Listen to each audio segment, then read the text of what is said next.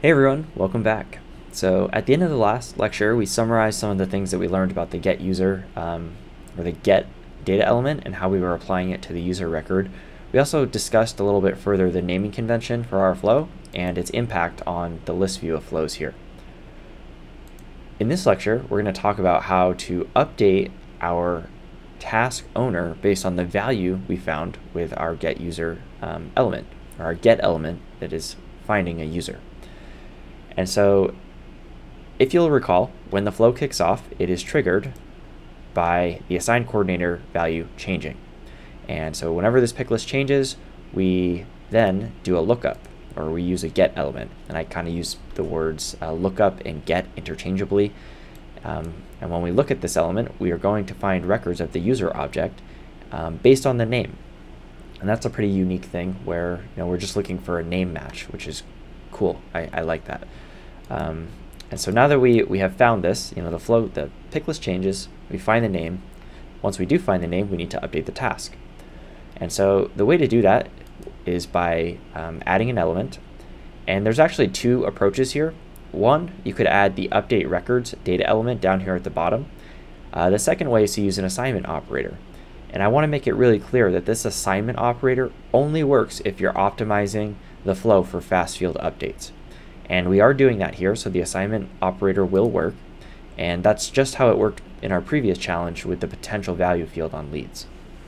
So I'm going to select the assignment operator, which I've already done, and I'll just label it update task owner. Task owner. And this is where we set the fields. So I'm going to click search variables.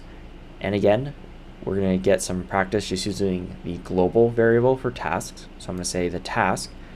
And then I need to find a field here that represents the owner. So I'm going to scroll down, just looking for the owner ID. And you'll see that the label up here is owner ID, and then we have assigned to ID here. And typically the top part will be the label, and then the bottom part's the API name. So I'll do that. And now we need to set the owner of the task equal to the user that we found. And so the way to do that is by clicking the value section here.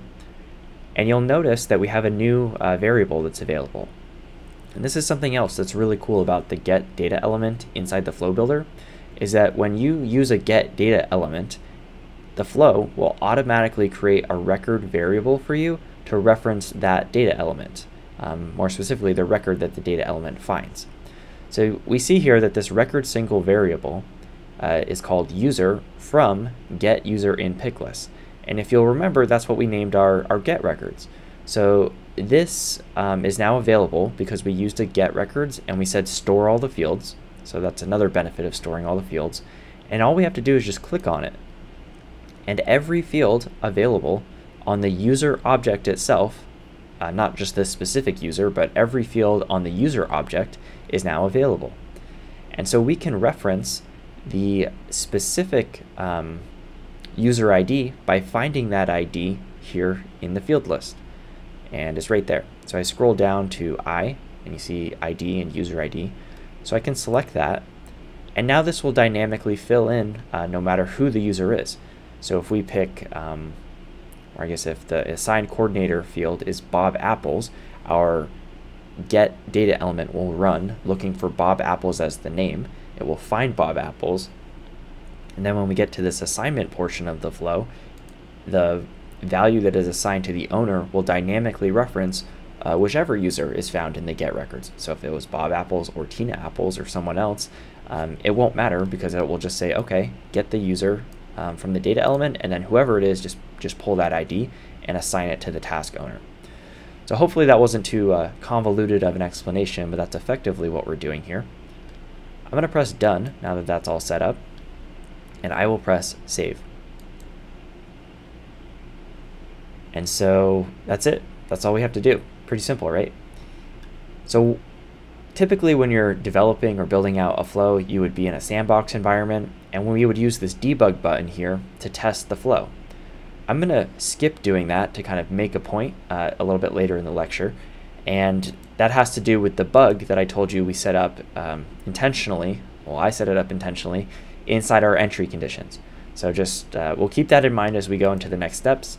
And all we have to do for now is just press save and activate, which is not best practice to just turn things on in production without debugging them, but we can do that because this is a test environment.